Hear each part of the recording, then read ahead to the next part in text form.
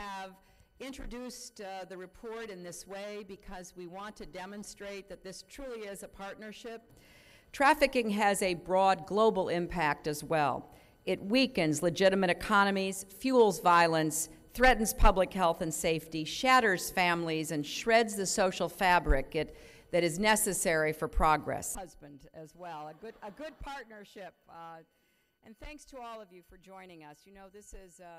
In Iran, children are forced into sexual slavery, involuntary servitude, while Iranian girls are trafficked into Pakistan and numerous other countries. In Syria, women are trafficked from South and Southeast Asia and are forced to work as domestic servants, and women from Eastern Europe and Iraq are forced into prostitution.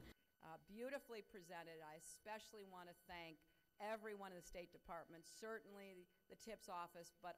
Some former Tier 2 watch list countries are now Tier 1. They have become models through their efforts for their regions and for the world. In this vein, I'm particularly heartened to see, for instance, how Nigeria started a dedicated counter-trafficking police and prosecution unit. We also see that notion and within Burma, and there's been some reporting as to some constitutional revisions that they're doing, which would actually enable them to sell the labor of their citizens. And so the notion that the state could get into the labor broker market and actually then use the coercive power of the state to hold people in forced labor is something that we're very troubled by.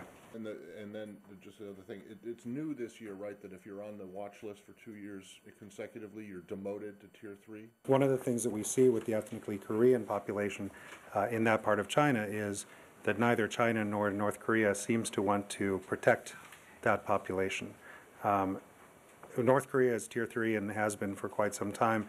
One of the things that we see as very necessary for North Korea to do is to actually screen returnees for trafficking.